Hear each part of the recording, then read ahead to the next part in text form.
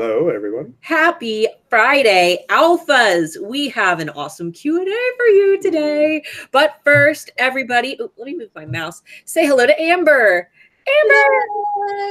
Amber's back. Everybody has been requesting that Amber come back for, when was your last Q&A, Amber? It was around November. I remember it being dark and wintry, and I'd been up since 4 o'clock in the morning. That's right. And what time is it now? Pardon? What time is it there now? At 5 p.m.-ish. Oh, okay. So that's not that bad. No. So guys, lots of hellos in the comments. Let me go ahead and pop into the video so I can mute it. That's not that. There we go. All right. And then Amber, if you need to mute your video. Already done it. Oh, okay. You've already done it. Great. All right, guys. So for those who are new here, we hang out for the first 10 minutes of every video while we wait for all of our alphas to get online. And I have a little bit of news for you guys as well. In 1 week, Handmade Alpha Academy is opening, and this will be 1 full year of Handmade Alpha Academy. And I cannot believe that we have done as much as we've done in the last year. We've done public speaking events. We have over 260 students right now. We have alphas who have gotten to quit their jobs. We have alphas who have bought houses. We have alphas who have started families. We have alphas who have hit 6 figures. We have crazy alphas like Paula Haas who made like $19,000 for Black Friday. So Handmade Alpha Academy will be opening in 1 week, and it will only be open for 10 days. So if you've been missing out on, yes, 10 days. And you guys, if you have any questions about Handmade Alpha Academy, we will be giving out lots and lots of information over the next few days. Well, mostly like right before it opens and during the enrollment period. You guys are going to get emails. If you're on the email list, make sure that you sign up for the HAA waiting list down below. There's like a little graduation cap emoji beside that. That way you guys can actually get the big fat discount that we don't talk about publicly because it's so big that, yeah, only the insiders get to know what it is and how much you guys get off. And I think that's about it. So that will be opening on June 14th. Our dog is having an asthma attack, apparently. And this is live. So craziness. Amber, let's talk about you for a minute. Yes. Let's talk about, first of all, let's talk about Alpha of the Year for everybody who doesn't know what that is, or maybe they say, oh, once you get into Handmade Alpha Academy, Starla just doesn't give a crap about you. She just sits at her computer and makes YouTube videos all day. What definitely doesn't give a crap. what is Alpha of the Year? And let's talk about how that's impacted you for all of our alphas who aren't in HAA. So Alpha of the Year was an award. I think the closing date was around December, and you announced the winner January 1st. Yes. November was my first live, and it was the first time that I actually felt like I was capable of doing what I'm doing. And, that video helped me create my entry video. Excuse me. Bless you. You had to create an entry video basically saying why you believed you have made sure all of the things that were mentioned in Handmade Alpha course were impacted in your website, in your Etsy shop. Like, why were you the most inspiring student? And I did it, and I entered it, and it was an awful video. I know it was. No, it wasn't. There was a point when my video stopped. My camera stopped recording because I had filled my phone. I edited that part out. I had to delete over 1,000 screenshots just to continue for the rest of the video. But I'm so glad that I did it because I won. And it also gave me the confidence to know that I was the most inspiring student. It's a really nice title to have. And what did she win? What did you win? So I won a little trophy, which is here in the corner. I won a DSLR Nikon camera, which I got it here. A load of other bits that I was not expecting, including a tripod, camera case, SD card, extra battery, And disclaimer, and that was all him. I that had was no really, idea. I had no idea that arrived. he was extra stuff. He didn't tell me until like 2 weeks ago. I had no idea that he I figured she thought I would do that. it arrived, and the delivery driver had, like, he was covered in boxes. And I was like, what on earth have I ordered? He was sort of fitting them through the door, and I was like, I don't know what to do with all these. Which one do I open first? And of course, it was the SD card, and I was like, I didn't remember that ordering one of these. Congratulations, here's your SD card. And also, I got surprised with my little key necklace from Starla. Yeah, and for those who don't know, I make keys in my Etsy shop. So Amber got the Alpha of the Year key, the first one ever. One of a kind. She never does one of a kind. No, I don't, because it's not realistic. Oh, let's see. Let's see. I think when you're both talking at the same time, it's a bit harder to hear. Well, we're trying. Yeah. We're trying not to talk at the same time. We're very excited, guys. There's a pretty long delay even between us, so yeah, it's kind of hard to help. All right, guys, we've got about 2 minutes, so let me go ahead and close by saying, if you guys are interested in joining Handmade Alpha Academy, make sure that you sign up for the Handmade Alpha Academy waiting list down below. Click show more, and you're going to get a bunch of links, including all of Amber's links if you want to check out what she sells, which we'll be talking about more in just a few minutes. If you want to check her out on social media, if you want to check out her Etsy shop, her beautiful website, make sure that you check out those links down below. Join the Handmade Alpha Academy waiting list if you would like to be the very first to know about HAA. Everybody who's on my email list is going to get all of these, these insider knowledge, but I've got like a special little countdown sequence for the actual waiting list itself. So just make sure that you're signed up somewhere. The waiting list is not going to put you on my actual email list twice. You're not going to get any duplicates from me if you join that. Just that ensures that in the event that one email fails, you'll get them from a different list. So Amber, it is 11:59 where we are. I think that it's good to go ahead and get started. What do you think? Yeah, go for it. Perfect. And I know that you said you wanted to see Amy. Good luck. Amy, I don't think we've ever talked about this. Amy is a scaredy cat, and we're actually going to put her in some behavioral therapy. We didn't realize. Yeah, she has some fear and anger issues that we're trying to deal with. They're pretty rough. So we can't pick her up. We really can't approach her. She'll run back and forth, but she's very antisocial. Yeah, you look at her tail goes between her legs. She's Shayna asked, how do I know if I'm on the waiting list? If you signed up via the link below, you're on the waiting list. And if not, feel free to sign up again. And if you end up getting 2 emails from me, you'll know that you were already on it. But yeah, just let us know. If you end up getting 2 emails from us, just let us know and we'll take you out there once. Yeah. So anyway, all right, guys, let's go ahead and get started with Amber. First of all, Amber, why don't you tell everybody about what I've got Mark's coaster here. Why don't you tell everybody about your shop, your website, what you sell, and yeah, for those who don't already know you, which is probably very few. My name is Amber Marie, and I run a business called Amber Marie Biro Portraits, and I do pet portraits in ball paint pen, which is called a biro in the UK, big biro, and coloured pencils for the softer fur. And I then scan them, every single image that I draw, and they get turned into anything printed, like the gifts, cards, mugs, cushions, tea towels, stickers, even socks, everything. And people go a bit nuts knowing that their dog can not only be drawn into a pet portrait, but then it could also be printed onto a huge range of stuff. And when they get into my most popular range, which is picture behind me, their dog becomes famous because their dog is in my signature collection.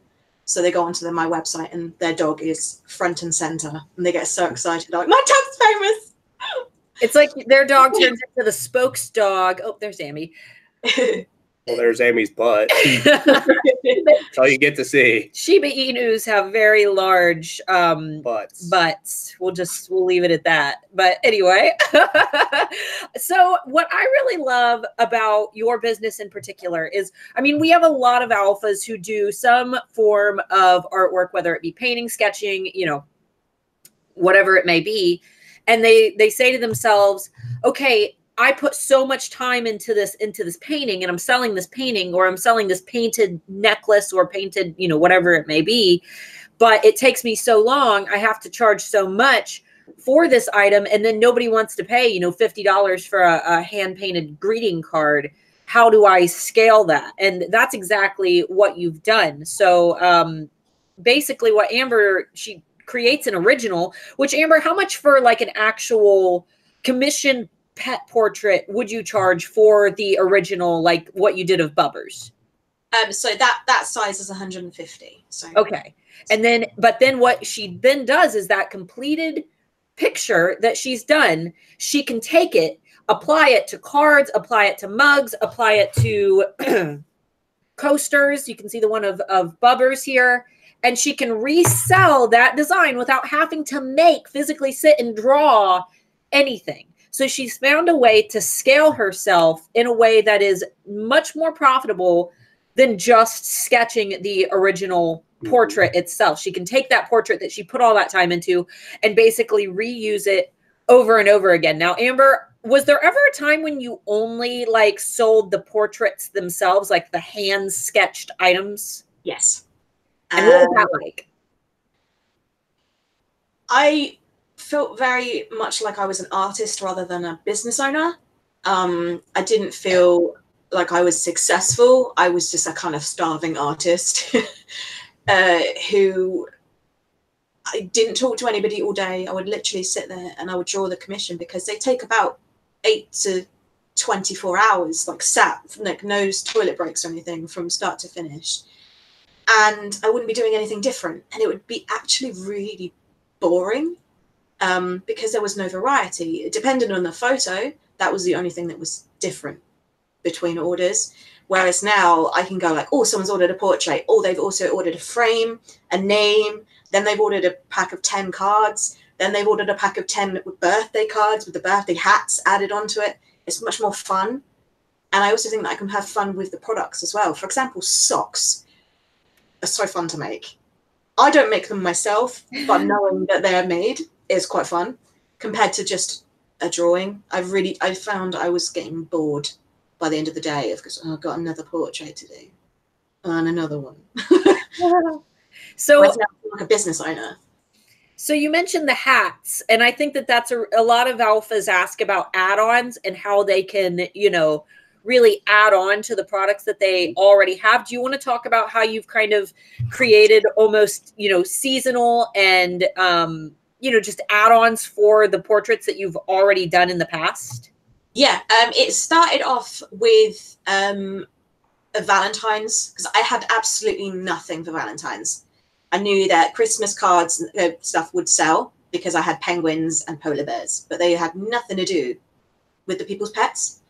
So instead, I went, oh, what could I do for Valentine's Day that is tasteful, but people would love? And it was a red rose being held between the dog's mouth. And then I would print cards of it. People loved it. Then Mother's Day came around. I go, what could I do for this one? How about a yellow rose or a tulip or a daffodil? Then it started getting to Father's Day. Still haven't got Father's Day cracked. I don't know what to do with Father's Day. A little necktie. I've done a tie. I've done a bow tie. I've done a flat cap, like a farmer's flat cap. Yeah. I've done also, there's done a superhero cape. And so like not all superheroes wear capes. So, none of them I felt like I'd sold 100% of my design. Then it came to Christmas and I did a Santa hat. I did mistletoe hanging so that they would look up. I did reindeer antlers and I did snowflakes. And then I realized I am missing the one event that goes every single year without fail. There is someone's birthday on that day. Someone was born today, someone was born tomorrow, and someone was born today. What I'm missing the birthday industry. So I did a party hat and a balloon for them to hold in their mouth, and a cupcake, which I called the pup cake, on a table in front of them. And I did streamers as well to go in the background as well. And yeah, people love them. But nothing has sold more than these ones, which are a row of animals of the same breed with party hats on top. And each one was drawn individually, then put onto Photoshop, and then put them all together, remove all the background, add the party hats, and then they got really stupid names. People love the fact that they're called stupid names. Like, for example, that one is called Whip It Real Good. Those are cute. I've done Shih Tzu ones, which is called Shits and Giggles. I've got all sorts, and people love it because it's funny. And that is one of my top tips, actually, is just make things fun. Yeah, you're the queen of puns, I've noticed. Let me go ahead and show them. So here's the original, and you still sell this, like, don't you? As you know, I've seen it. And then she added, can you guys see? She added the witch's hat to the original, and this is the actual original that and we keep it in the plastic. We need to frame it, but yeah, we do. we keep it. We're so afraid that the animals are going to eat it, because they will do that. They like to eat paper, that we keep it in the plastic to make sure that nothing happens to it. But all right, so we've kind of gotten off the speaker. Oh, I guess I shouldn't do that, should I? No. We got off track from like the original set of questions that I said I was going to ask you, but everybody loves it. Everybody's super excited, and they're all giving you great suggestions for Father's Day. So you should watch you should watch the replay and go through some of their comments. Okay. All right. So what was your business like before joining Handmade Alpha Academy? Like, what is it that made you want to join in the first place? Where were you at? And, you know, for all the alphas out there who feel like, oh, we're so behind, like we'll never be able to do what Amber's done, what would you tell them? January last year, I spent most of my nights lying awake thinking, I don't know how I'm going to pay rent this week. I don't know how I'm going to buy food. Every time we went to the grocery shopping, my partner would have to buy it for us. It was a horrible, horrible feeling to not feel independent enough that I could go to Tesco or go shopping myself and get our groceries, and know that I could pay rent without having to worry about it, plus have extra income that if I wanted to get gifts for someone for the family, I could. And that was January. And then I realized I need to do something that means I'm still doing my business. I don't want to change my idea, because this is me. And that's one thing that I've really like expressed, is that this is me. This is me. My business is me. If I change it, I'm not going to be honoring myself or my personality anymore. So I need to do something that still continues Amber Marie Barrow portraits, but makes it better. And that was how I found you, was talking to a friend saying, I want to start my Etsy shop, but I have no idea where to start. And she said, you should watch Starla more on YouTube. So I watched every single video. I started my Etsy shop, but it stayed. I had started my Etsy shop years ago, but never really put anything in it. And around March time was when I started to build it. My photos were all over the place. My listings, the descriptions didn't really make sense. There was no external links anywhere to like MailChimp or anything, so I didn't have a mailing list. There was absolutely no cohesive branding whatsoever. Everything looked completely different. Scrolling down my website or my Etsy shop, they could have been different products from different shops. Nobody would have seen that it was the same. And yeah, there was also that I didn't do anything from my packaging. I didn't put any inserts in. And you have the best inserts now. Yeah, I do. And I know other alphas really do as well. Like every time I see someone in the alpha group posting theirs, I'm like, oh, I need to up my game. Right. Yeah. It's actually having the competition, like a healthy competition, that there are other people like-minded like me that actually force you to improve, rather than you sitting there at the top of your mountain, but actually it's a molehill and you didn't really climb very far at all. I'm looking at other people going, oh no, I should do that. Or, oh no, that's a great idea. I should do that. And just continue moving, continue improving. It's not just, oh, I've done that now and I can sit back and wait. It's an actual fight to get to the top of the hill. And not just get there, but stay there. Yeah. And it is. Once you get to the top of that mountain, yeah, you great, but there's always going to be another mountain for you to climb. You can't just sit down and go, right, I've done it now. Because there are Etsy updates, there are legal changes, there's all sorts that have to keep you thinking and go, okay, I need to change this, I need to change that. It's not just one quick fix and your shop is excelling. You have to really keep on top of things. And I really did think that I was maybe stuck in a rut, thinking, well, I'm still getting sales.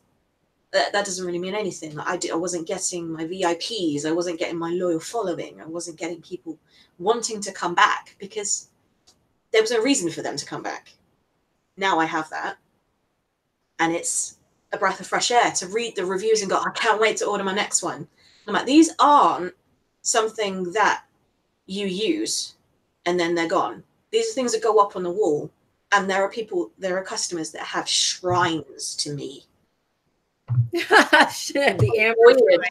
They post pictures of like their mantelpiece and their hearth and their fireplace, and the whole wall is covered in portraits by me. Here we go. That's amazing.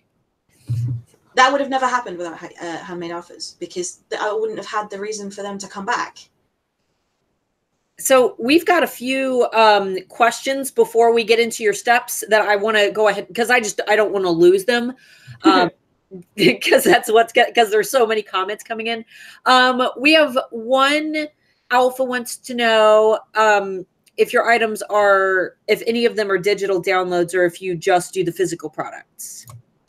So before Christmas, I did do digital editions, but now I have joined Architect. My website's not quite have all the listings on it yet, but I do have the digital editions, so they can add a witch's hat or they could add a birthday balloon or whatever, and then they can download the image and people save them as their profile pictures.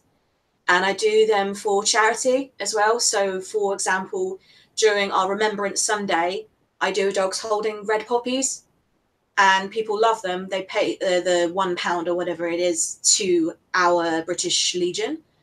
And then I send them the image and then they save them as their profile picture. And then it's like my army go out into the world with their little profile pictures. And then you can see who they all are too. You can look at that list of people that are all using those images as their profile pictures. So let's see. Okay. Aisha asks, Amber, have you dealt with copycats stealing your artwork and reproducing without crediting you? Not that I know of. I do have, my customers do come back and say, like, I found this shop selling your items. Is this legitimate? And I go, no, they're definitely a stockist, but thank you for letting me know.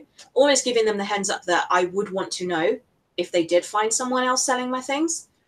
But I think I would reproduce my drawings so fast. I mean, during the day, I would go up to like maybe 10 portraits a day. I do it so fast, they wouldn't be able to keep up. No, there's no way. And people know what my stuff is. They look at it and they know that that's me.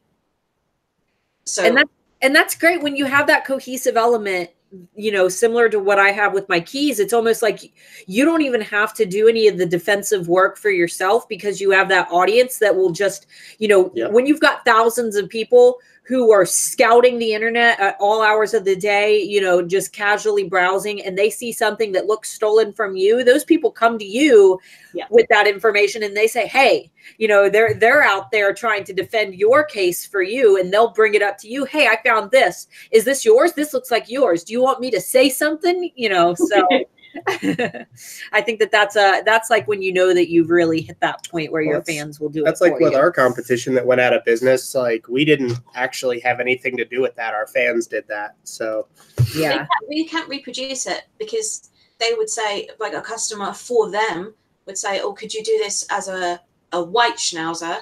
And they wouldn't be able to do it because they don't have the access to my full portfolio. Right. Exactly. I also can draw their dog, whereas any copycats wouldn't be able to. Exactly. And even if they could draw well, it wouldn't be your style. Right, That's totally that different. is your work. No one can reproduce your work. And if they try to draw something on their own, it's their work. You know, anybody can draw a dog, but nobody can draw a dog like Amber does. So I think that that's what makes it so special. Amber, do you want to go ahead and start giving 10 tips to our alphas that they can adopt, steal, and apply to their own businesses? Yeah, let me find my list. Get your notes, Amber. And then we actually, let's see, Yalissa, who is in HAA, said competitive encouragement.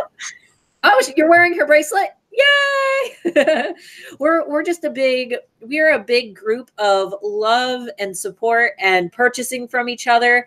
But Yalissa said competitive encouragement is what we have in HAA, which I completely agree, because every time that someone posts, for example, who was it that had the really great tissue paper that they had branded with their logo, and then everybody went and bought, like, oh, where did you get that? And then everybody went and bought the tissue paper with their own logos on it because one person found it. And it's just really neat, guys. It's a really cool environment to be in. And it's very different than the Handmade Alpha Facebook community, because the community has like over 7,000 members and they're all over the globe. And there's a lot of, I mean, we have great members in the community, but then there's also the people who only pop in like every 6 months and they ask a question and then they never come back to like help anybody else. It's just kind of a take, when what, you know, the group's intended for is give and take. You know, you give help and then you take help when you need it. It's like give a penny, leave a penny. And with the Academy group, we're a lot closer because we're all on the same journey. Everybody is experiencing the same challenges, and new students coming in,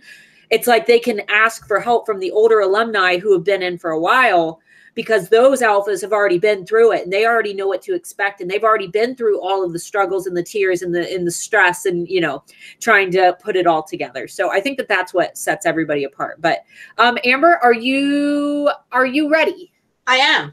All right. So let's go to tip. Oh, wait, I've got your list too. Where'd it go? There it is. All right. Let's go to tip number 1 for the alphas while we wait for Mark to come. He's probably checking Taylor. She's out for the summer. So she's just upstairs playing video games. All right. So tip number 1 is that I see a lot of people saying, oh, I just can't get people to join my mailing list. It's just not working. They're not seeing my sign up links. It's just not working. So what I have done is every time I receive an Etsy order, I put in my snippet or my swipe file saying, hey, I noticed you didn't use your 15% discount code that all of my VIPs get to use. They get to benefit from life. Would you like me to add you to my mailing list manually? And I'll refund you the difference. Now, to me, that 41p or something out of the transaction would have been taken off if one of my buddies had joined anyway. So why not add them to the list? It is a bit of a faff admin-wise, because you have to go in and you have to add them manually, and then you have to go back and then you have to issue their refund like personally. But that transaction, the amount of people that come back and go, oh, yeah, I didn't see the sign-up link. That would be really great. I'd love a refund. Thank you very much. Or, yes, sign me up. Every single person is either not read the snippet because they're a guest and they don't know how Etsy works, or they have replied and said yes. And that's so great. And guys, this is a tip that I talk about, that Renee Christine talks about. This is such a useful tip because nobody's gonna reject a refund. Everybody's gonna be like, yes, you know what, add me to that list. I will take that little refund. And then, you know, a lot of people might say, oh, why would you sacrifice that little bit of profit just to put somebody on your email list? But ideally what you want is that 80-20 split, where 80% of your sales are coming from 20% of your market, which is those repeat customers that are oh so important. And when you give them that refund and you offer to do that and you make them feel like, you know, that they are more important than the money itself, because you're offering a refund for such a small exchange, you know, in return for their email address, they feel closer to you as a person. They feel bonded to you. They feel very connected to you. And they put that really, you know, strong trust and good faith in you. And from there, you've got that person hooked for life. What do you feel that your repeat customer rate is, Amber? On Etsy, not very much, because once they've ordered on Etsy, they end up on my website.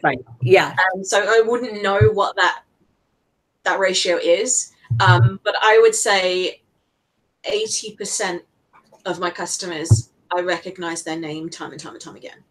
That is great. And you guys, you do not need, Mark's taking some cold medicine. He's very sick.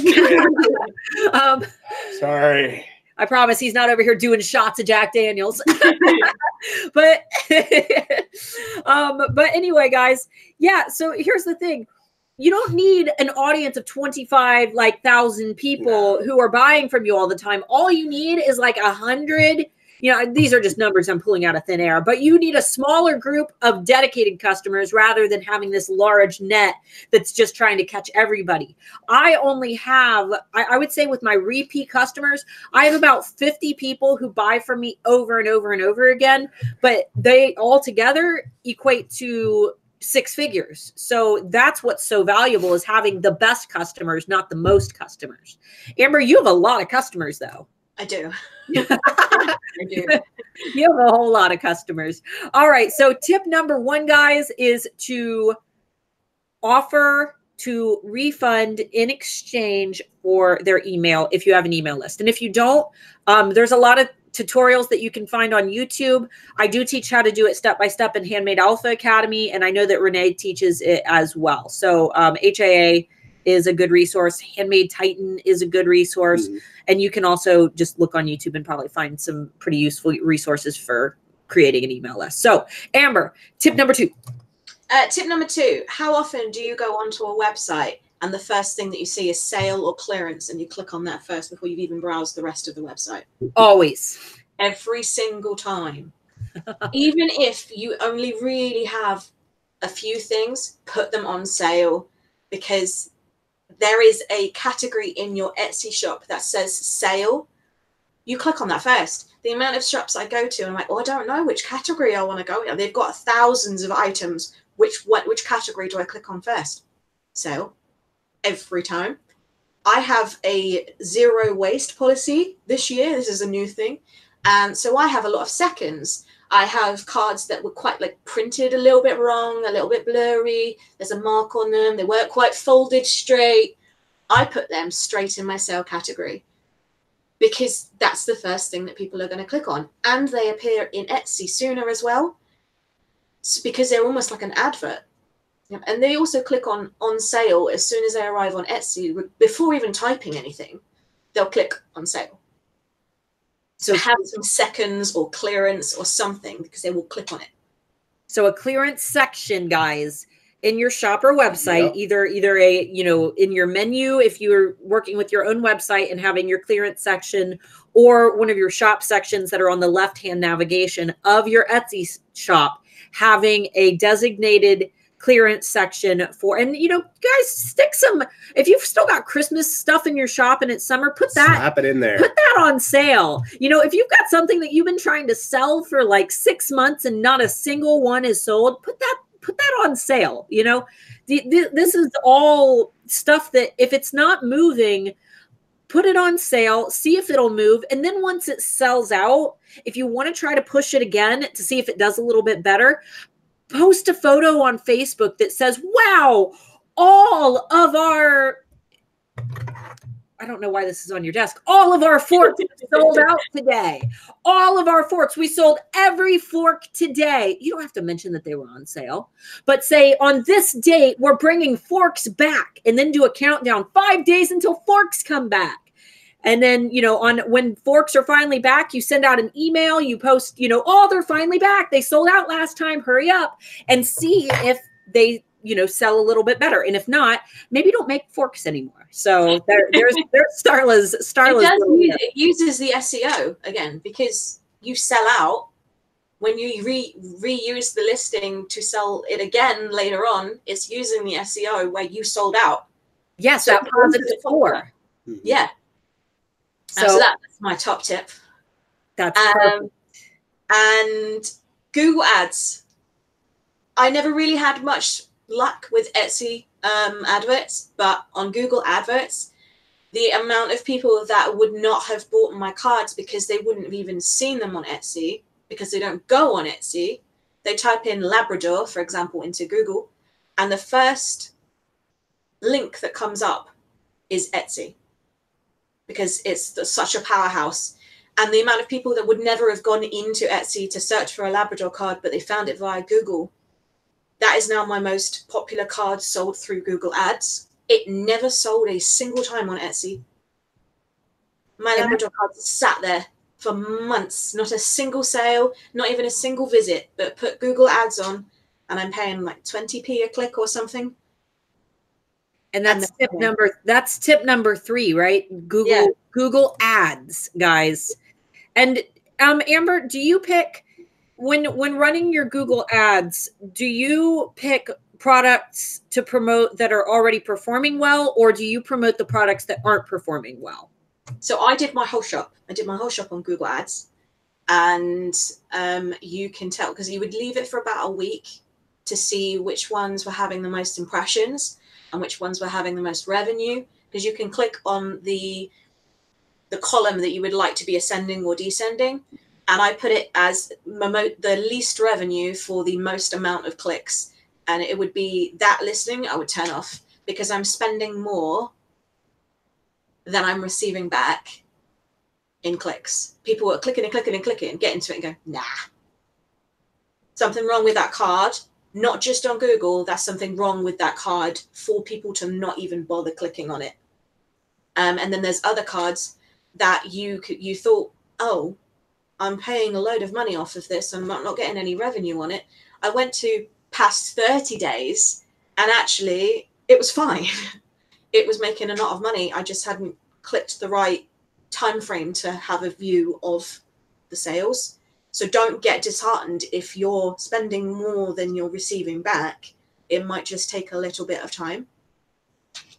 And then Stephanie asked, we're talking about AdWords, not within promotions on Etsy. So do you mean you don't mean promoted listings, you mean the Google shopping ads, which you can activate through Etsy, correct? Yes. Yes. So Google shopping ads, I think that it's in your marketing and promotions tab on Etsy, I believe. Make sure that right at the bottom of your dashboard. It's right from your dashboard? Right in the bottom, and this is a little tick on, and that's all you have to do. Yeah. Why not? Yeah, and it only takes a second, guys. So super duper easy. All right, guys. Let's see. What tip are we on? Are we on number?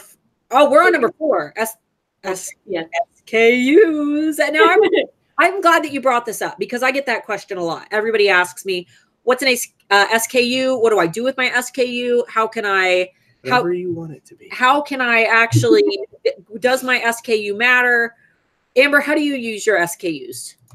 I use them, so I put AMBP at the beginning of every single one, so that I know exactly that it's from my shop. If I'm just being given a SKU from anyone's shop, I know that AMBP stands for Amber Marie Biro Portraits, straight off. Then I have, so that's the prefix, that's done. That's on everything. And then I have 4 letters, which is the first 4 letters of the breed that it is of. So for example, WHIP, whip, is for a whippet. LABR is for a Labrador. And then once you've got that little rule, it's so easy to create the language, because you start like 1, 2, 3. Then I was like, oh no, I've got my long cards now. What do I do for that? So I just put an L in the end. It's so simple. And when it comes to wholesale, when that person gives you a phone call and says, oh, I'd like to order 100 of your cards, please. I would like, and then you go, oh my God, here we go. She's like, I'd like a black Labrador on the armchair facing to the left with a Santa Claus hat. And I'm like, look. But if it's got a SKU, you will not believe how easy it is for them to describe which cards they want. And there's no room for ambiguity, because that SKU is that card. And there have been times when I have sent my wholesalers the wrong card because I haven't understood their descriptions. Amber, can I get the little black dog? He kind of looks like this. Yeah, he's got ears like this, and you know which one I'm talking about, Amber. And he's got the nose, the one with the nose. That's the one that I want, and I want 600 of them, and I want them tomorrow. Yeah. Whereas they can just pop me an email with the list of the SKUs, and I know exactly which card they're talking about. And I also know exactly the quantity of each card as well, because they put it next to it. So much easier, guys. Yep. So, especially when you hit that level where you're scaling. Like if you're just making like, you know, some bracelets and you're making like 5 of each, it's probably, and you're just starting out, it's probably not going to make or break you to have SKUs in order. But if you are doing things like what Amber's doing, where you've hit that scalability point where you're creating, you know, just a mass of products, and you have all of these different varieties and variations and add-ons and things, you know, you've scaled up to this level, you almost can't afford not to have SKUs, especially if you're doing wholesale, because otherwise, I mean, there's, like she said, there's going to be room for that ambiguity. It's going to make your life harder. You're going to be sifting through product after product after product, trying to figure out exactly what it is that the customer is talking about. And for your own organization, it's just going to drive you nuts. So ambiguity is just wasted time. Yeah, exactly. Because then it's constant correspondence. They can just give you a list of the product number that they want, and it makes things so much easier. So, all right, Amber, we are on 1, 2, 3, 4. Tip number 5. This one's super fun. Back to the SKUs. Do it sooner rather than later, because my job is so much harder now. I have to go back through every single design and create a SKU for it. And the thing is, you can make SKUs transfer across domains as well. So I've got all of my SKUs are the right ones on Etsy, and they're going to be the right ones on my website, and they're going to be the right ones in my catalog, so that when I do start to have a third-party website that could do my stock management, I don't need to have the name perfect just by SKU. It will know what I have in inventory, so that if one sells on Amazon, then eBay, Etsy, website, Folksy, I don't know, the other website, they'll all drop down by 1 in stock. And you don't need to mention the name whatsoever, because the SKU is exact. That's great. That was tip number 4. That's amazing. That makes it so much easier. Tip number 5 was just have fun with your business. You actually will sell more because you will look happier selling them. And that works for online, because just the way that you put yourself across online, your descriptive words, you will be happier, and you will make it easier to write your copy as well, because it would be funny product to begin with. And when you're doing in-person sales as well, it gets a chuckle out of the customer straight away.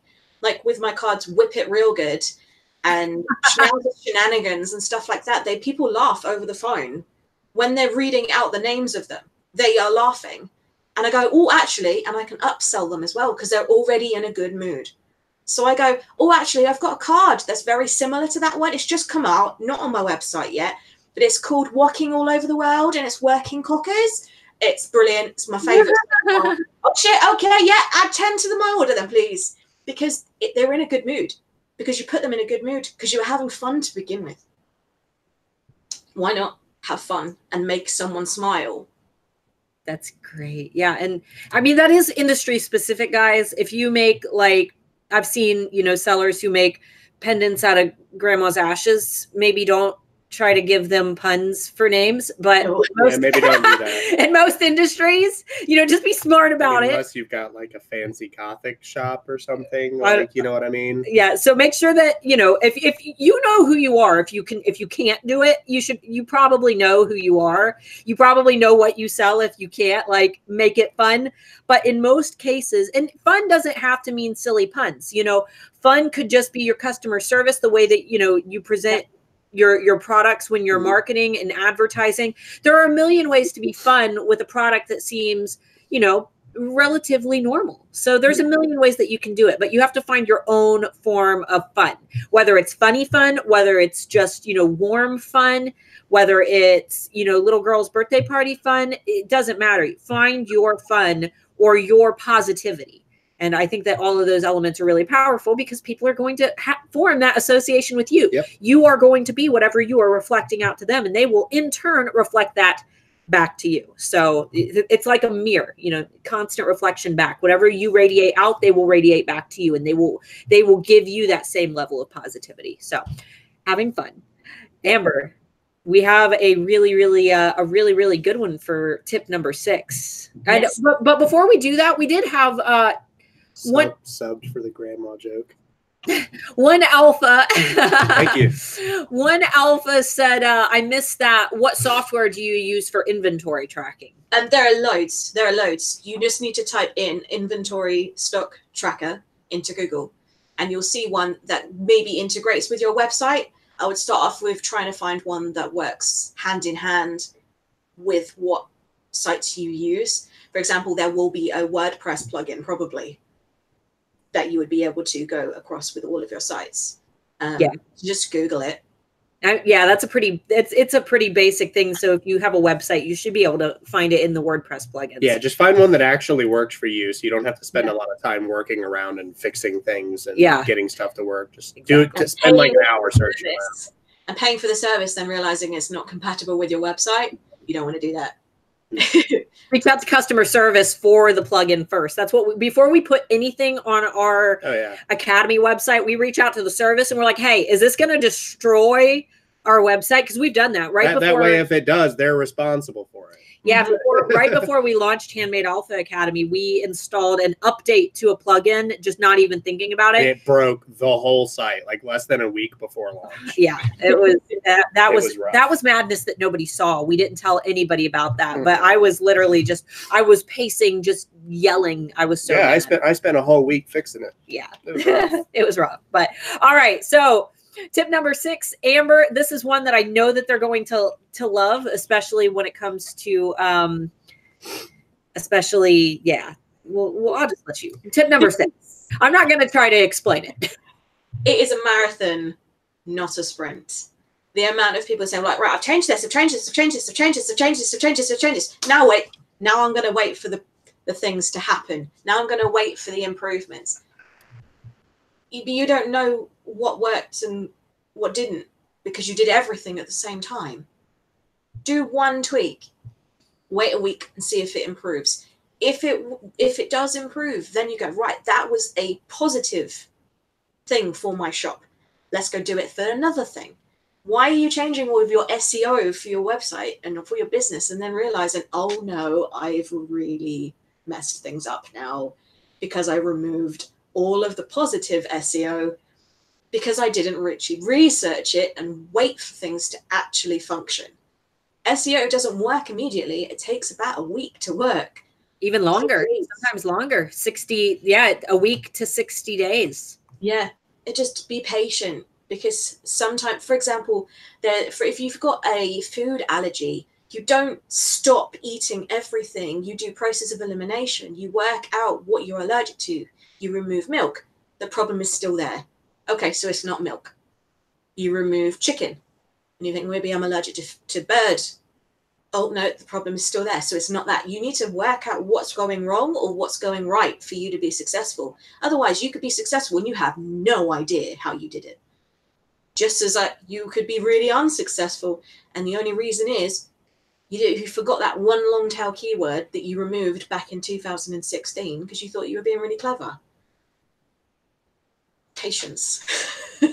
Yes. And for SEO guys, go with, I think you can only do it with eRank Pro, but eRank.com, formerly Etsy Rank, pop into the change tracker and monitor a few of your listings that you plan to tweak and update. What it's going to do is take a daily snapshot of those listings, how many views, favorites, and sales that listing has received. And if you go in and tweak your SEO, it'll show you a record of what you took out, what you added in, and the results that came from that. And if you take out a good keyword on a listing and it ends up like tanking your sales, you can see exactly what word you took out so you can put it back. Oops. Or if you add a great keyword in and you see that, oh, my views, favorites, and sales, increased, you can go back in and you can add that keyword into other listings and start applying everything gradually. But you have to give everything time to set in. And you can't just make changes and say, okay, let's go. Where's the sales? Like, you have to give it time. And and if you're an impatient person, I'm sorry, you're just going to have to get over it because that is not how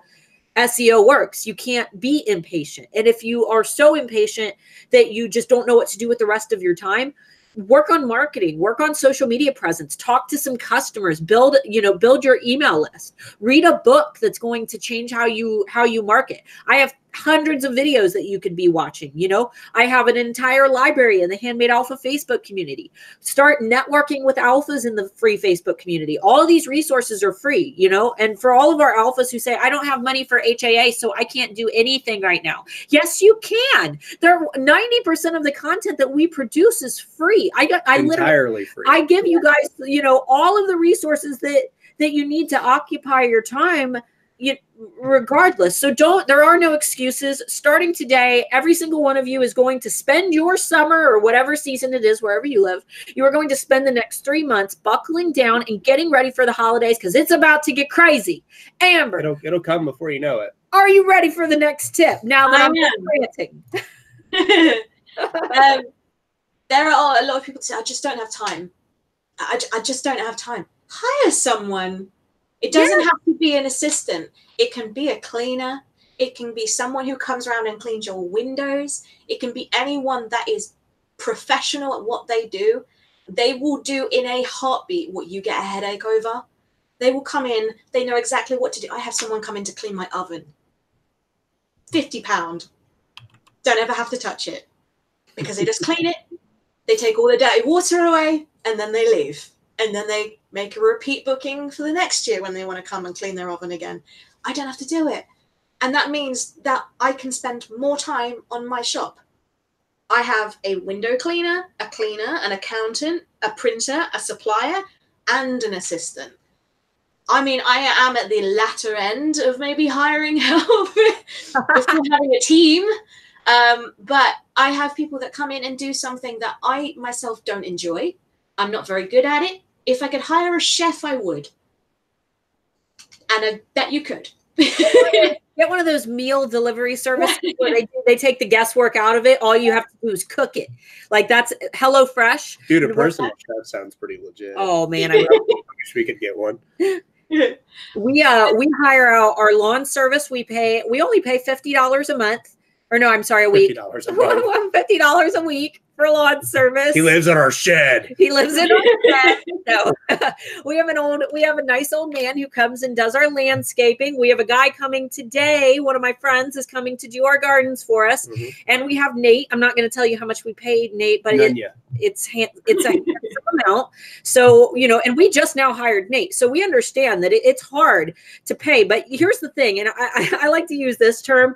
You're either money poor and time rich, or money poor and time rich, or time poor and money rich. And once you hit time poor and money rich, it's not that big a deal to give some of the money that you have to start paying off little tasks here and there, because what then happens is you become more productive. You're able to do more of the things that's going to generate more cash flow.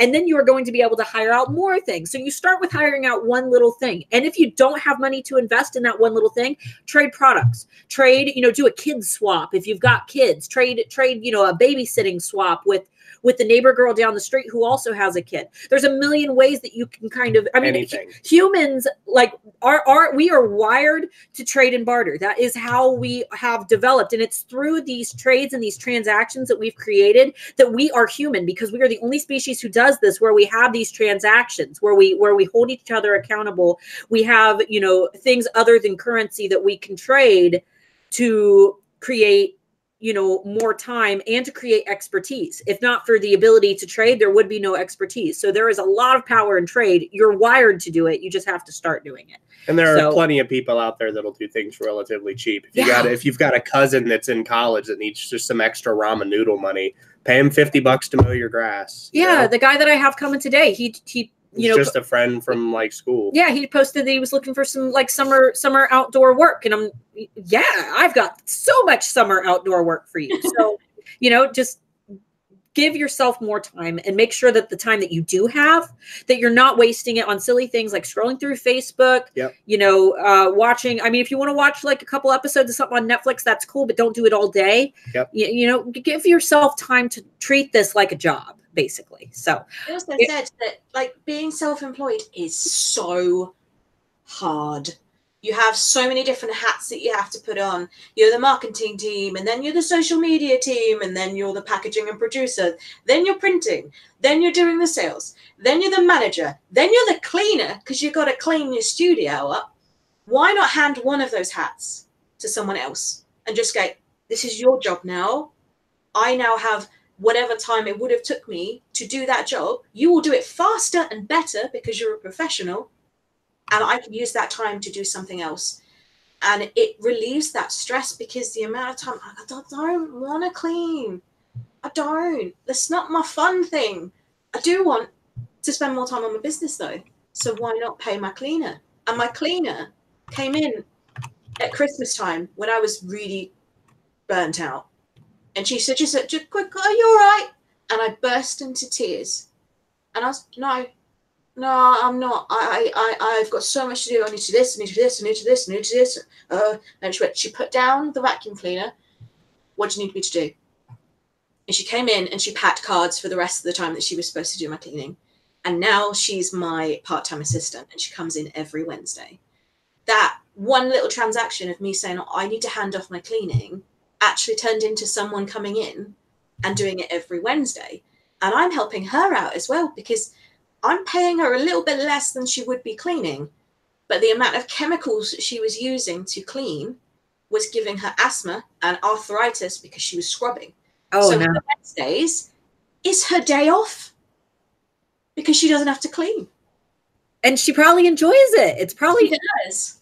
That's great. And she buys my stuff as well. She's walking out the door. She goes, oh, it's so-and-so's birthday this week. Can I have a Whippet card? And then she'll give me £2.50, and then we'll like, thank you.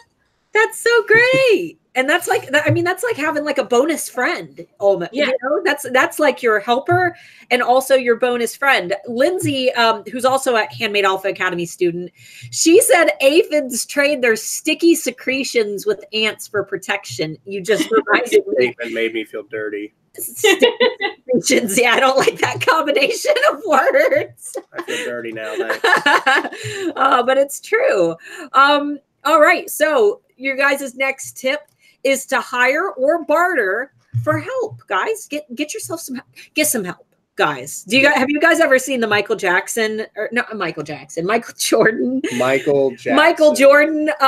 my favorite basketball commercial player. that he did for McDonald's, where he goes, stop it, get some help, get some help. What was he even promoting? I have no idea. I can't remember. He just goes, stop it, get some help. And I that all the time. You guys got to Google it after the Q&A. Michael Jordan, stop it, get some help, and it'll make you laugh. Amber, are you ready for your next? Yeah. All right. Perfect. Think of a problem. It's maybe someone that you've noticed in your particular niche time and time again. For example, Mr. Amber Marie hates writing cards. Writing greeting cards. His handwriting is awful. It's like a child. And he is so self-conscious of it that he asks me to write every single one of his cards. And I thought, do you know what? I sell cards. Why isn't anybody else doing handwritten greeting cards? So I put it as a listing variant and think, well, you could have this card, but for £1 extra, I will handwrite your gift note into the card, really nice in calligraphy, for £1. The amount of men that are now purchasing my cards because they don't want to write it is amazing. And the amount of people that also want to send their card directly because they said, oh no, I've forgotten her birthday. There's no time for me to order a card to get here to then be sent back to my friend. Could you send it directly? Yeah, of course. And I'll write a handwritten note inside the card in gold, in calligraphy. And I thought, well, there are two big card manufacturers that people order on a late notice, and that's Moonpig and Funky Pigeon.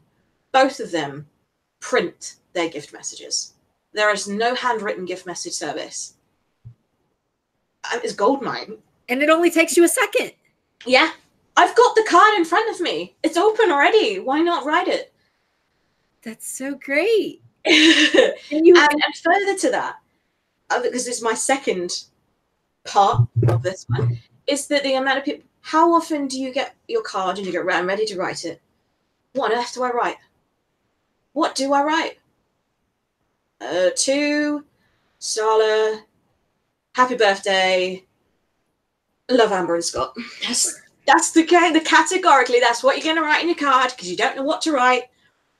So I've created, it's not launched yet, but I've created a Pinterest-worthy card message suggestions for people to click on and then go, I want that one. I want this one. They can fill in the blanks for the names and the he or the she or whatever. But it's going to be something that I'm going to put up onto Pinterest. People can share it. They can use it. It's completely free. Why not create something that is free content that draws people back to your website, draws people back to Etsy? They're scrolling through Pinterest because they're looking for things to write on it, on their card, and they go, oh, we'll click on that. Oh, it's the listing for a card. May as well buy that card as well. Or I'll have a look in the rest of her shop and see what else she does.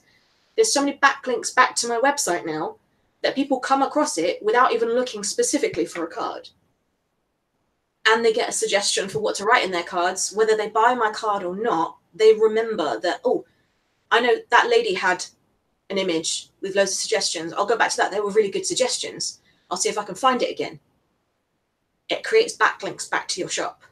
This is such abstract thinking that because most people will create their shop and they'll put their products in it and they'll say, okay, I'm ready to make some sales. Like I just had a friend start an Etsy shop and she made her shop and she posted it on Facebook. Hey, I decided to make an Etsy shop. Here it is.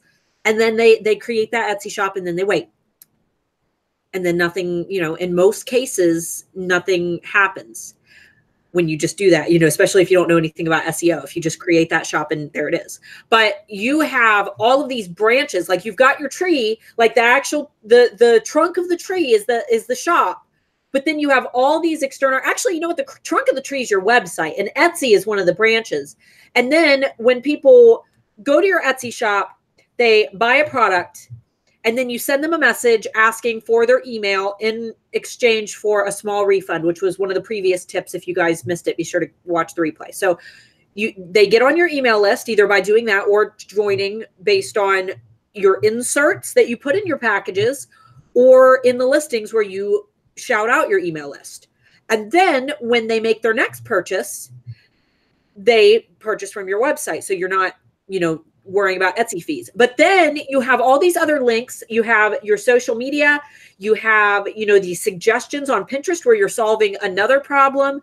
You have all these upsells incorporated where people can add a hat, people can add balloons, people can add, all these things to their portrait. People can have you write the message directly in their card and they can pay a little extra for that. Like, do you realize how crazy when we say it like this, does it sound crazy to you? Like how absolutely ingenious it is that you have created this? Like, that was the thing that I mentioned in the Alpha community was when you look at your partner and you go, I have a great idea. And he goes, go on then, hit me. And I tell him, how many times when you're writing a card, do you not know what to write? How good would it be if you went on a website and it said, stuck on what to write inside? I can not only write your gift message for you, but I can also suggest what to write. He's like, that's genius. That's genius. Because that's solving a real world problem and not your product doesn't have to solve the problem. Something else you offer could solve the problem. And that's what I was trying to think is, oh yeah, but my stuff doesn't solve a problem. I don't understand it needs to fix something. It needs to solve an issue. There's a real world issue. I don't know what to do. But then I went, but there is an issue with people not being able to write gift messages in their cards. I mean, I'm stuck when I go to write a card, but I've now put the research in and tried to find not only suggestions for people to people, I've also found suggestions for when people want to send a card from the dog to people. Which is probably very that is a very not just profitable niche, but I bet it's very unique because I doubt a lot of people do that. Probably not. It's probably very rare. They might even buy the card regardless of what's on the front, just because they can have a handwritten message inside. It's more personal. When you receive a card from Moonpig, you're like, well, the front cover is really personal because it's got photos and stuff of me and my friend. And it says happy 30th birthday or whatever. But inside, it's really impersonal because it's printed. No one really took the care to write it. And nothing is handwritten these days. Everything is digital. So how nice is it to receive something that's handwritten? And handwritten very nicely in gold. Yeah. Gold, which is another one of my branding colors. Yes. So in all those subtle elements. So your last tip, you didn't explain it to me. Nope. Because you put at the end, she sent me the email, like the big list of the tips. And then tip number 10, she just puts, I'll explain, ah, ha, ha, ha, ha. So would you like to explain your final tip? And then we'll probably run over time today by a little bit, guys, because I know that you have questions for Amber. Normally we try to keep it at an hour, but this has been such a great Q&A that I don't want to cut off and not let you guys ask questions. So last tip, and then I promise we'll get to your questions. If you'd like to go ahead and start getting them in the chat now, that would be helpful. So tip number 10, Amber. There is a little tiny Japanese lady called Marie Kondo, and she goes into people's houses. She has a Netflix series. She goes into people's houses and she teaches them how to declutter their life by picking things up. And if they give you joy, you keep them. If they do not spark joy, you thank it for its service and you put it in a charity bag. I thought, why don't I try this with my business? I pick up my inserts. Does this bring me joy? It really, really does. There's a joke on it. It's really personal. It feels nice. I put it in the keep pile.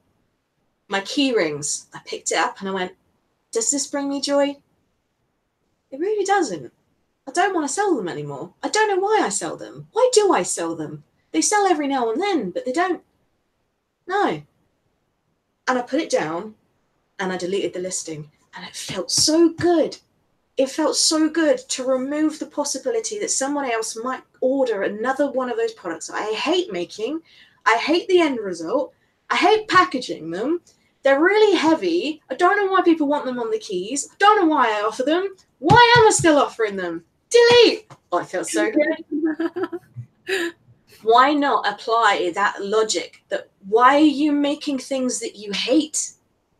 Regardless of whether they fit with your brand, if you don't enjoy making them, if you don't enjoy every step of the process, why are your customers going to love them as much as you? You can't expect someone to receive it in the post if you had some form of hatred whilst making it. And I really have started doing that with everything, and not just with my products, but the things I keep in my studio. I'm like, well, this guillotine doesn't work. Why have I got it? Oh, I'm keeping it because it's kind of useful. It's really not. It's not useful. Why am I keeping it? Send it to somebody else. Somebody else can have it and they can have joy from this thing. And I have cleared out so much stuff and I can move because I've not got stock I hate. I've not got designs I hate. I put them in my clearance section and made money from the ones that were sat in my drawer gathering dust because I hated them because I didn't want to show them to anybody.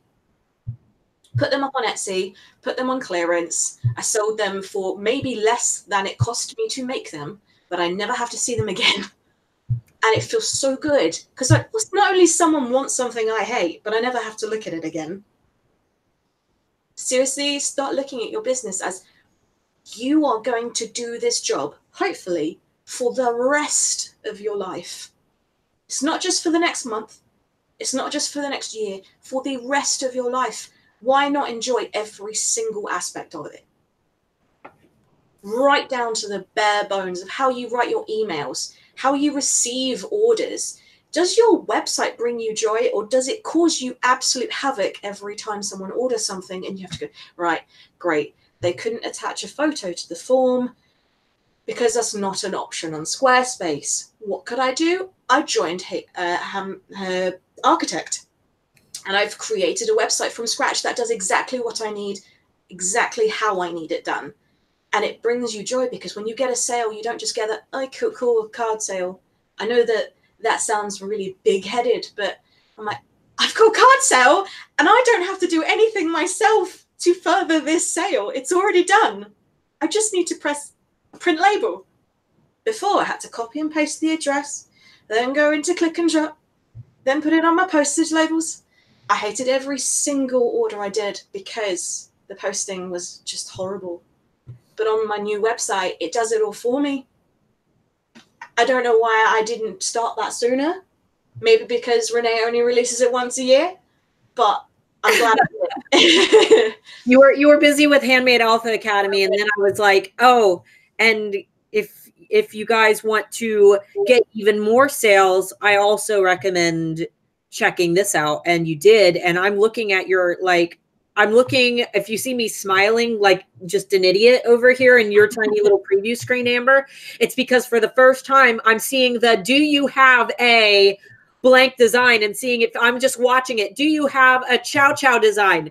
And then it repopulates and deletes. Do you have a Springer design? That's and legit. I've never seen that before. Guys, go down into, like, right now, I want all of you to do it in a different tab. Don't close us out, but in a separate tab, go click show more under this video and click open Amber's website, not her Etsy shop, but click open her website, like right click, open in a new tab, and watch how that populates. That is absolutely amazing. I love it. And you're answering, you're kind of turning around their common questions. You know exactly what they're going to ask, and they see it there and they're like, oh, of course she does, because she's acknowledging it. Yeah. So that's great. Amber, do you want to answer some alpha questions? Go for it. We have a lot. Let's see. I actually have an answer for that one. Oh, well, yeah, I do too. Melissa asks, getting here late. Sorry if already asked, but if a customer posts a photo with their review on Etsy, is it okay for me to share a screenshot of that on Instagram, or do I need permission first? Listen, it will, you technically by law, will you get in trouble for doing it? No. No, it's public domain. But why wouldn't you ask? What if they don't want you to? How would you feel if someone took something that something that you posted and you weren't really comfortable with the whole world seeing it, and they took that and they screenshotted it and they posted it everywhere? Just ask. Like, it's good practice. If it looks like it, so if it's something somebody's wearing, definitely ask. If you're going to include their name, definitely ask. If it's just a picture of your product on a table, it's probably okay. Yeah. But if it's going to show anything that resembles the person that bought it, including their name or their likeness, you should definitely be asking. It doesn't hurt to ask. I mean, if they don't want you to, they probably would have gotten upset that you did it anyway. So just ask. It doesn't take anything to ask. Amber, do you ever share reviews from customers? No. Well, you don't need to. They post for you. Yeah, but I do take keywords from what they say, so like long tail keywords as well of their reviews, and almost do it like the independent newspaper says, and then put the quotation mark. It's kind of like that, but I'm not mentioning any names. Photos are always good. Photos are useful because I ask them to share to my page themselves, and then you just they send me a photo in a message, and I'm like, oh my god, that's such a lovely photo of your dog next to a card that looks like their dog. And I said, well, would you be able to post it on my page? My fans would love that. And they do. And people go, oh, that's lovely. Doesn't it look the same?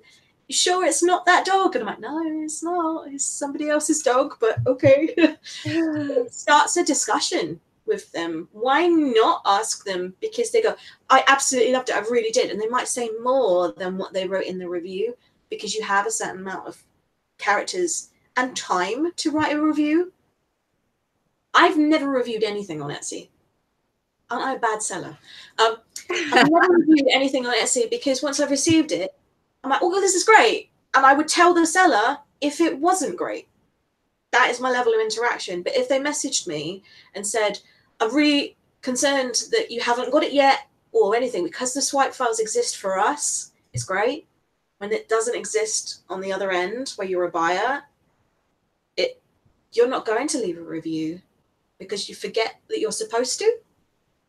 Yeah, and it's not that you don't, for most people, it's not that you don't want to. It's not that you hated the product. It's not that you're like, oh, I got what I wanted. I don't give a crap about, leaving a review. You just forget. Like, you got the product, you're happy, you got your item, and then you totally forget to leave that review. I have a follow-up email 10 days after I have posted their portrait. It goes, what did you think of your portrait? I'm really intrigued to know. I'd love to see a picture of it framed up on the wall if you've got it framed already. Also, did you know that I scan every single portrait and now you can get XYZ printed? Here's the link. Give to the shop.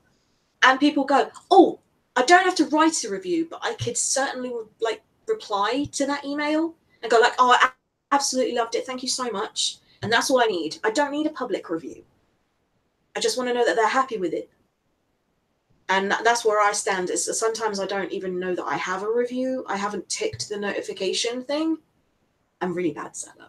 You're not a bad seller. You're not focused on the small stuff. You're focused on the large scale, and you're focused on what matters, their satisfaction. And whether that satisfaction comes because I think a lot of people will get that great message where the person is so thankful to them, and they'll say, man, this is great, but I really wish that they would have put it in a review. And then they don't allow themselves to feel the full gratitude from that customer because they're so upset that the customer didn't put it in a review.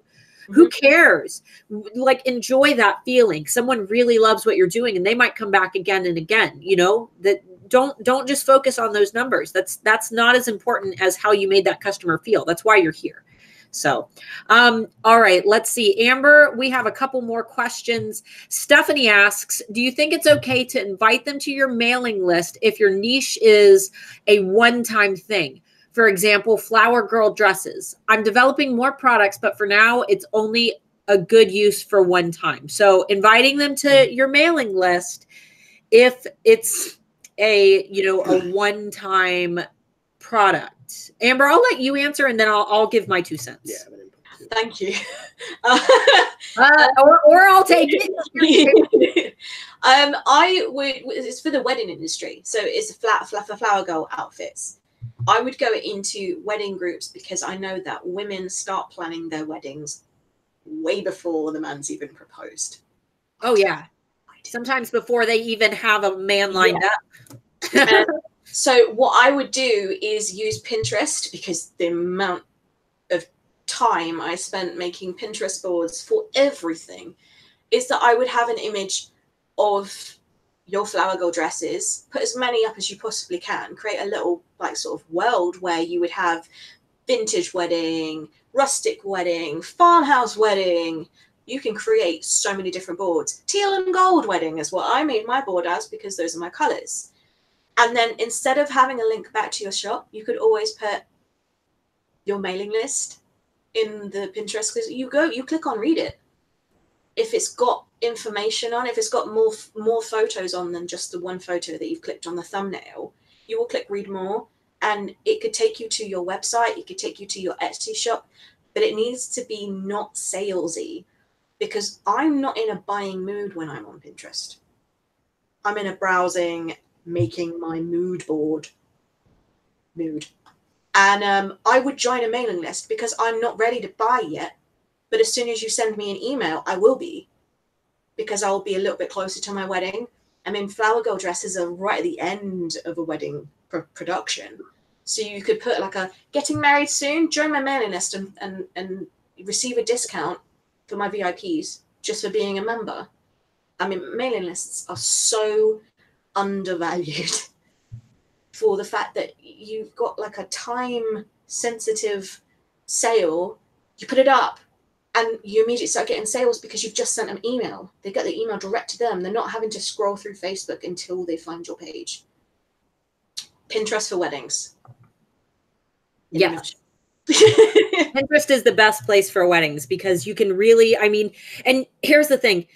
People use Pinterest to create their dreams. And like Amber said, people are, women in particular, planning their weddings before they have, a ring on their finger, sometimes before they even have a man lined up. They're planning their dream weddings.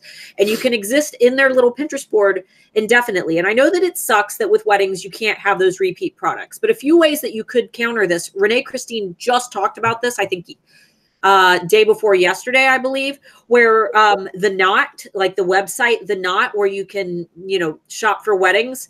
After you purchase from The Knot, after your wedding, you get moved on to The Nest, which is another, like a sub company of The Knot, where it moves into like the home itself. And then from there, they also have one for like for new baby.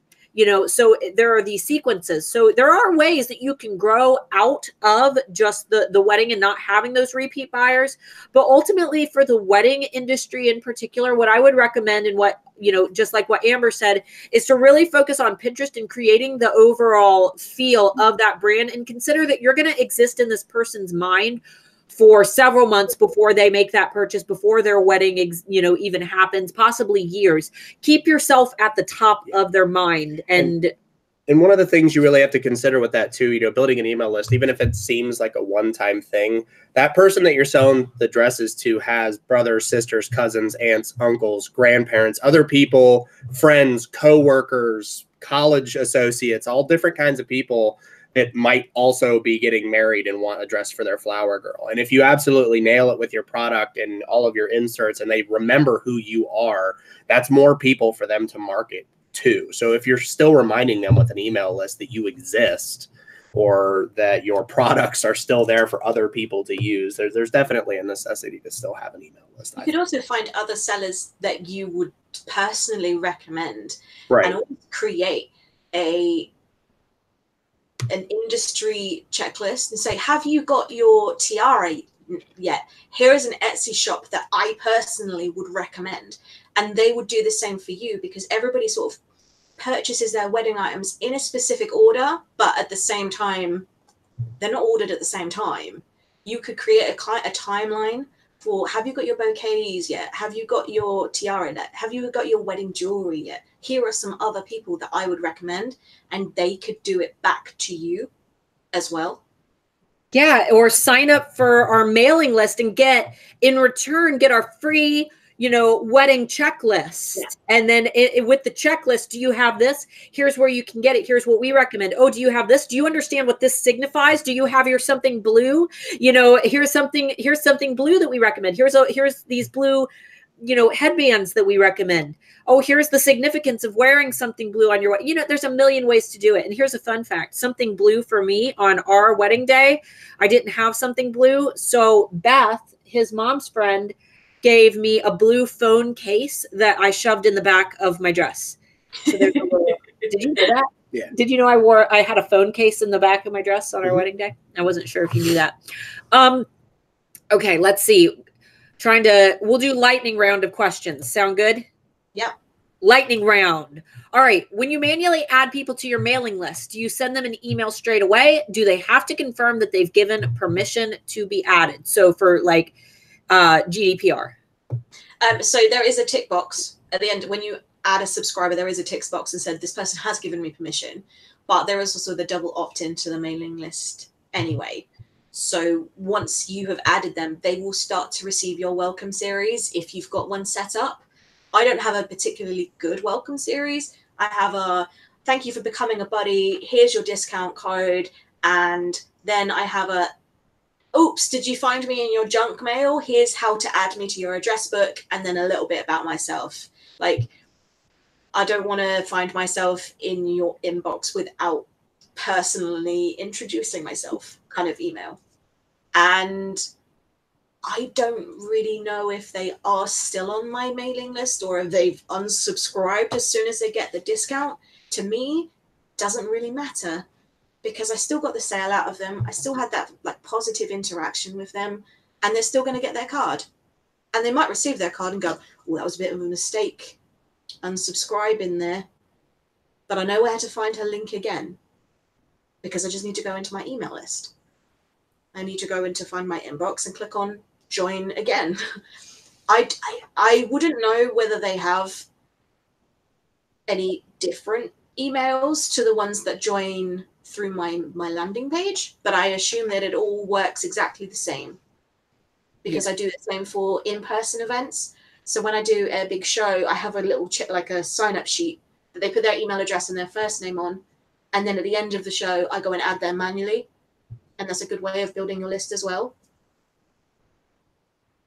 Right. And sorry, I was reading a comment. You caught me.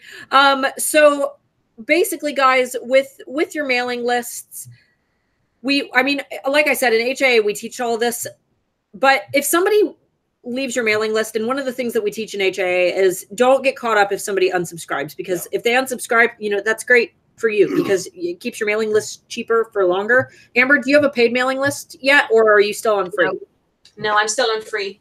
That's great. And you clean it frequently, which I teach how to do on HAA to keep those numbers below 2,000. You clean people who don't open anything, right? Yeah. You kick them out. It's under 1,000 at the moment, and that's just like under a year. I started it in June last year, so yeah. And if you continue to clean your mailing list and you get to a point where it is a paid membership, you'll be able to afford to pay. Yeah, exactly. Like $5 for the extra 500 people. Right. So guys, just keep your mailing lists clean and don't worry about when people unsubscribe. In HAA, I teach everybody to not even turn on those notifications to see when people unsubscribe because it's not important. Nope. You should be happy. Matter. Be happy when people unsubscribe. They weren't interested in dead weight. Yeah, dead weight. They weren't interested in your products anyway. All right. So let's see. Aisha, I wanted to create a clearance section on Etsy. I have materials and products that don't fit my branding or even what I'll be selling. How do I do this without muddying up my main shop? Create a new shop? No, don't create a new shop just so you can get rid of crap that you can't sell. Like that's very time consuming and not worth your time. I would give it a test period in your own shop and try to sell it. And if it doesn't sell during that test period, it might be a good indication that nobody wants the products anyway, in which case you could give them as freebies in your current packages. You could give them to friends, family. You know, you could sell them on a Facebook yard sale page if they don't fit your branding. You have to think about the future. What do you want your brand to be? Don't think about, don't put energy into these little individual products that you're not going to sell in the long run anyway. Think about if it's a waste of time, it's a waste of time. Give it a shot, put it in your D-stash or your clearance section on your Etsy. If it doesn't work, then get rid of it. Get rid of it. Yeah, you got to think about the longevity of your brand as a whole. Your brand is its own entity. What are you going to feed into your brand that's going to create, you know, this massive like alpha brand, like we say in HAA? What are you going to do to make the perception of this brand the best that it can possibly be? And having these products that don't fit your brand image or what you plan to sell in there just for the sake of trying to get, you know, a few pennies out of them, get those pennies elsewhere. Sell those products somewhere else. By removing those products, you might actually increase your genuine sales for the brand that you want to promote and what you want your brand to be. So there's my little bit of advice on there. Let's see. Okay, here's one for Amber. For printed products, do you have a stock on hand or do you get things printed per order? So do you use like a POD? What do you have on hand and what do you like service out for printing? So I have cards. I have my most popular range, which is what I have in stock. So every time I'm in an Etsy sale, I go to my wall, I pick it up and I post it. That's my cards. I've got bookmarks over here. I've got gift bags. I've got wrapping paper. But anything big and bulky, like the cushions and the mugs and stuff, I send that to my supplier. They have the blanks ready to go and they print it and then they send it. So it's like a drop ship for them because I wouldn't have the space. I am moving house, buying a house. Don't do it. It's a really scary thing. And I will have more space. So hopefully I will be able to have more stock up on the walls. But I would try and keep your stock to a minimum because if it's not selling, you're using the space up for something that would sell.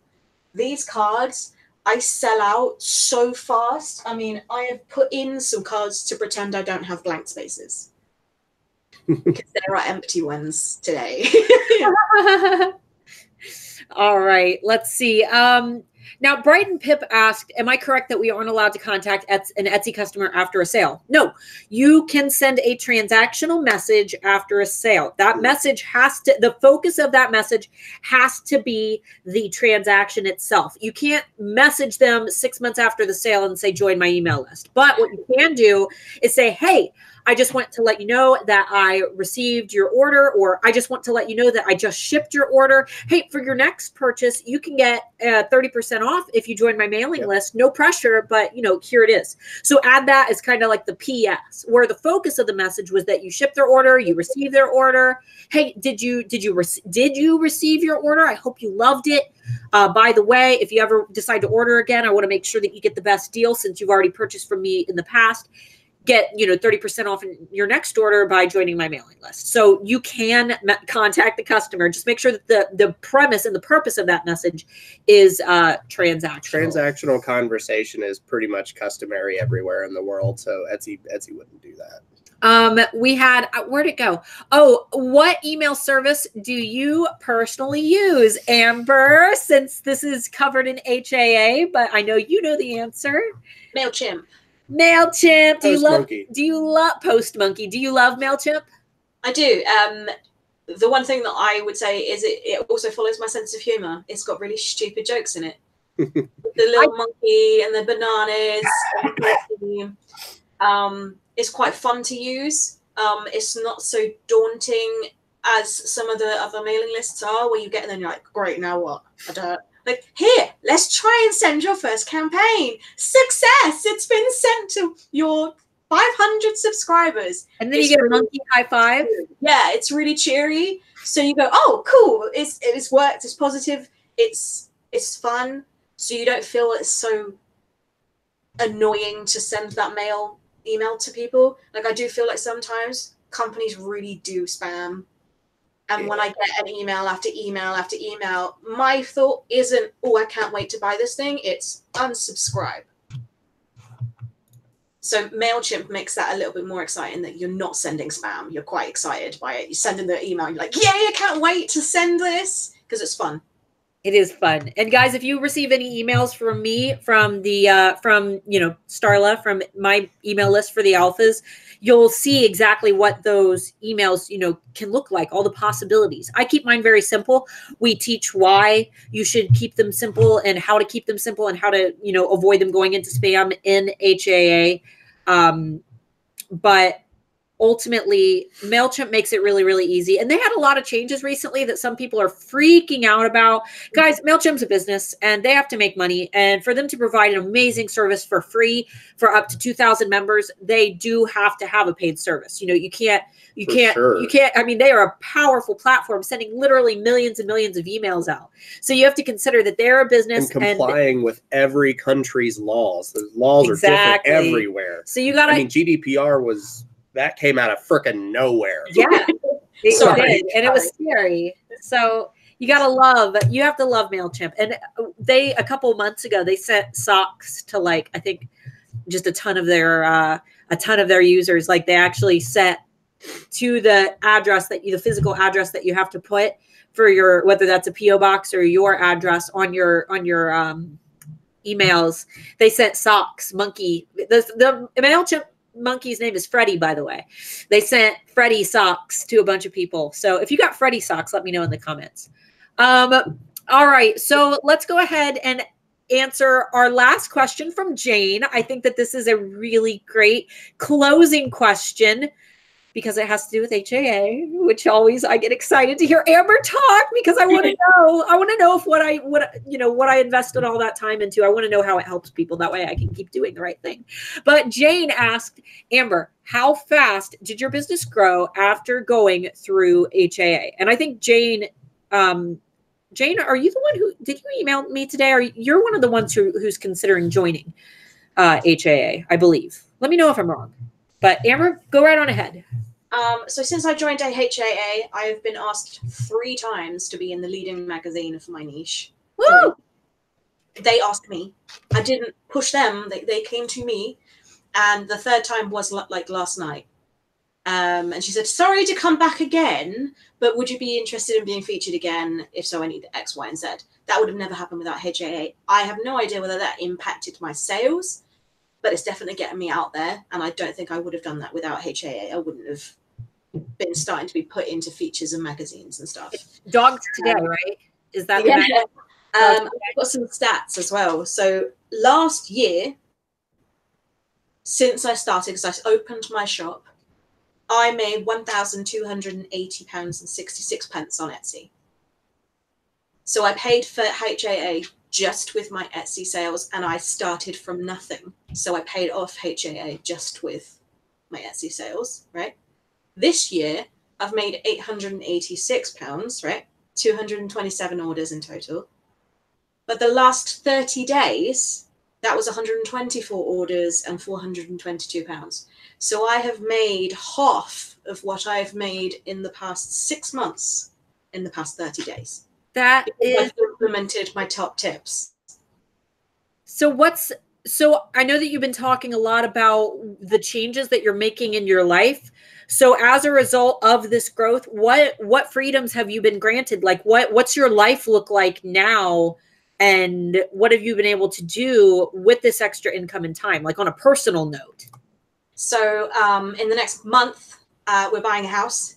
We weren't looking for a house. We were coming back from our wedding interview because we're getting married in October.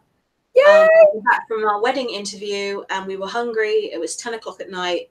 We went to a takeaway and we sat there and we went through a newspaper whilst we were waiting for our food to cook. And there was an advert for a house. And we went to go and see it the next day. And we put in an offer the next day. That was amazing. I don't know how it happened, but we're buying a house. And that moment with my accountant and the mortgage advisors and everything is a very scary process. And to suddenly learn that actually they only take in your net profit was a terrifying moment, because I was like, oh, so I thought that my £36,000 of revenue last year, regardless of what I made last year, you will only take my net profit. Okay, so I had to go and like reboot everything again and go through my accountant, and it was so many different phone calls. But yeah, it's happening, and I never thought that that would have happened, and it wouldn't have happened because of what my net profit would have been last year. Because of HAA, my net profit has gone up. That is absolutely awesome. And for the house, we have to put, so in the UK, I don't know whether it's the same in the US, but they give first-time buyers a 5% deposit offer rather than 10% of the house, 5%. We weren't eligible for that because I'm self-employed. So we have to put £25,000 of a deposit towards our house. Oh boy. Ooh. So we found 25,000 like that. That's amazing. In a week. Oh my God, in a week? In a week. Because we didn't know we were moving. That's great. Yeah. And Lindsay just asked, a house with a big art studio? It's got a big second bedroom and a huge garden. And we were discussing having an art studio at the bottom, like a summer house. So I could have an open studio and customers can come and visit, bring their dogs with them. But I think I'm going to be too big by the time I can afford a summer house at the bottom of the garden. I think I'm going to need an office, because the amount of posts that I'm sending out every day and the amount of phone calls I'm taking every day and the amount of space I need now in 5 years' time, I won't fit in a summer house. Yalissa wants you to show pictures, to post some pictures when you get finished setting it up. Yeah, like, yeah, both groups, both public and academy groups. We all I bought this with HAA. Like, this is what I bought. Yeah. That's the best testimonial in the whole world. Like, here's my house. All right. Well, let's see. It is 1:30 on the dot. Yep. Amber, do you have any final words for the Alphas before we say goodbye for the weekend? If you're scared, why not go for it? Because fear is one of the first lessons that you teach, is that it's okay to be afraid of things, because it's our brain telling us, or something went wrong last time I did this. You've never done this before. You've never done a course where you will definitely double your money within the first month.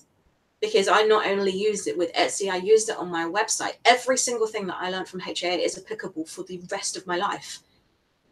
Because it's a mindset, not a load of lessons to teach you exactly step by step what to do and then just leave you. It's teaching you a mindset so that you can apply it to your relationship, to your family, to your outlook on when you go outside and see people. You can be an alpha in so many other aspects than just your business.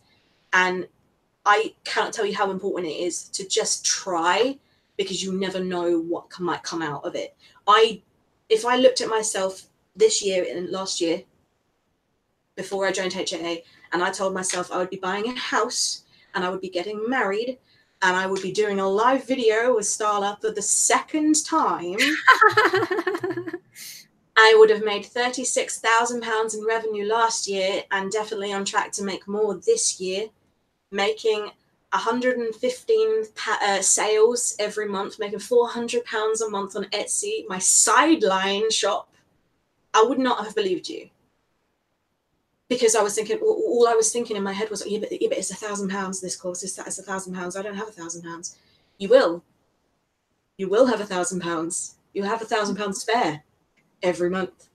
Do it. You won't regret it. Oh my God. I'm like, I'm redder than because the camera makes me so red already. And I'm already like getting even redder. Oh my goodness. Guys, thank you for hanging out with us today. Amber, thank you so much. I don't even know what to freaking say. HAA is, I will say that HAA is not just, it's not just an Etsy course. Mm-hmm. There is passion, there is heart, there is soul, and there is really, if you find yourself where, you know, you're in a position where you really don't understand your role as that business owner and you really want to work on your psychology as well, that's what HAA is all about. It is a Etsy course, but it is also a psychology and neuroscience course that will snap you into our alpha mindset. So Amber is probably the very best example of this. This is why you guys, the alpha community, voted her Alpha of the Year for 2019. This is why we sent her all of her goodies and all of her love and her award. We love Amber to death. Amber, thank you so much for hanging out with us today. You guys need to go down below this video, open up the description, look at Amber's shop, look at her Etsy shop, look at her website, join her mailing list, visit her on social media, go see why Amber is as successful as she is, and really just adopt the 10 tips that she gave you today. So, and Amber, use the discount code ALPHA for 30% off of everything for life. You can use it as many times as you want. And that's more than my VIPs. Alpha, guys. Use code ALPHA for life. For how much off? 30%. That's crazy. 30% for life from Amber on Etsy and the website. Yeah. Help her out. Go to her website. I mean, as much as we love Etsy, guys, go help Amber out. Go to her website so she doesn't sacrifice any of the pennies to the Etsy fees. Thank you guys so much for hanging out. And Amber, you stay on the line and we'll talk to you for a minute. Sound good? Yeah. All right, guys. Have a great, what? Waiting list.